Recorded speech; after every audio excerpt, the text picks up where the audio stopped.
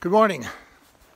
Thanks for joining me on my walk this morning. It's getting nippy, but we know spring is coming because those leaves are really coming out really strongly in this last few days. I mean, here's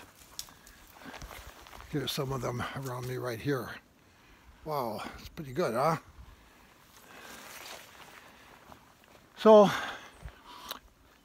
today I was thinking about what I heard last Sunday. It's unusual that you remember what you heard from a sermon, but this came from the sermon of the Bishop of Washington, Mary Ann Budde, last Sunday in the internet worship at the Washington National Cathedral.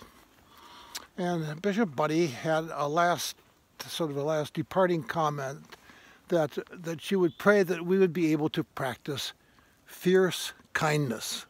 Fierce kindness. Wow, I like that. Very similar to Buddhist tradition. I think I've heard Thich Nhat Hanh talk about fierce compassion.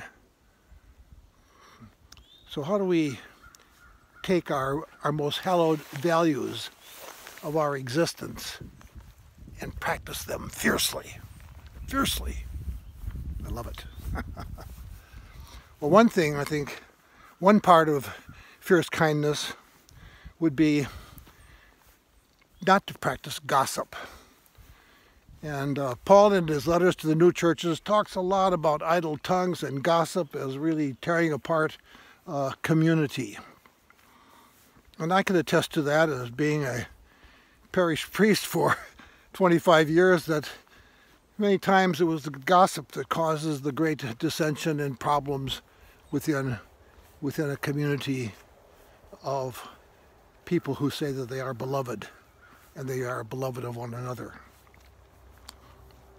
So we hear that a lot today in social media, that people are not practicing fierce kindness, they are practicing fierce nastiness.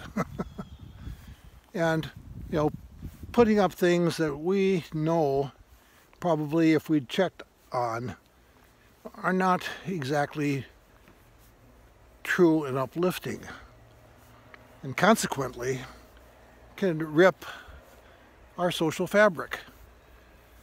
So these are times in this pandemic, more than ever, that we have to really be a beloved community. We have to care for one another, and the things we do are not necessarily things that are going to benefit us directly, like the wearing of a mask, but it's for other people.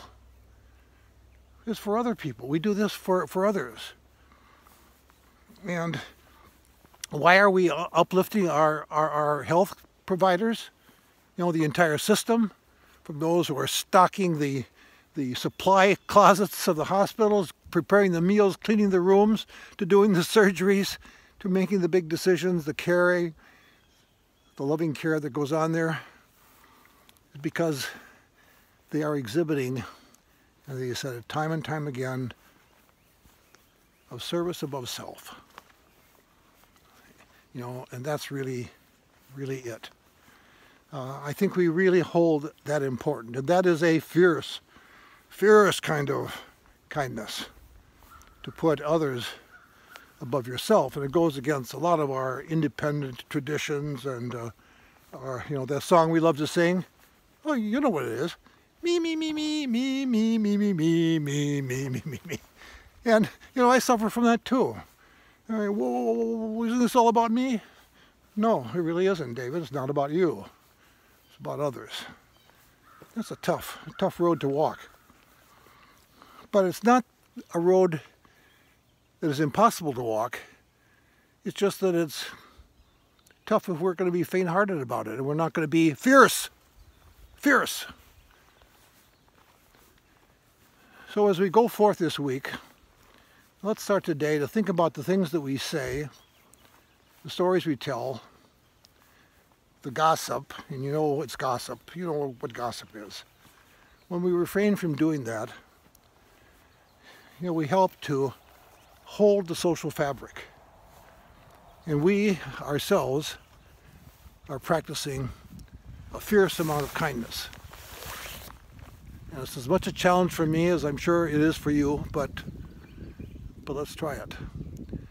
A beloved community That's what America is. With all its diversity and all its differences, we are a beloved community, and we stay together, and we love one another when we can practice fierce kindness. Have a great day.